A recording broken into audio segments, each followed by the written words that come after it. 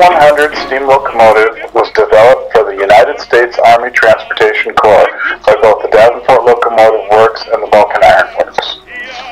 The locomotives were built and shipped to Great Britain to be staged for service in Europe and North Africa during World War II.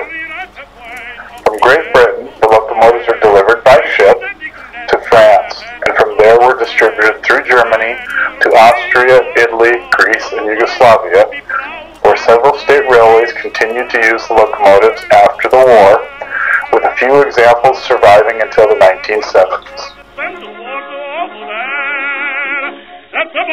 Our new models reproduce the real locomotives in all their details. Depending on the running number, the locomotives feature many details, including different buffer types, whistles, valves, tender details, air pumps, and lamps. The model is also fitted with close coupler mechanisms, a 5-pole motor with flywheels, as well as a 6-pin digital plug. Some locomotives will even come with digital sound decoders.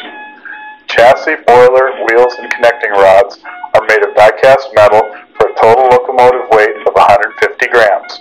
Please ask your local retailer for further details.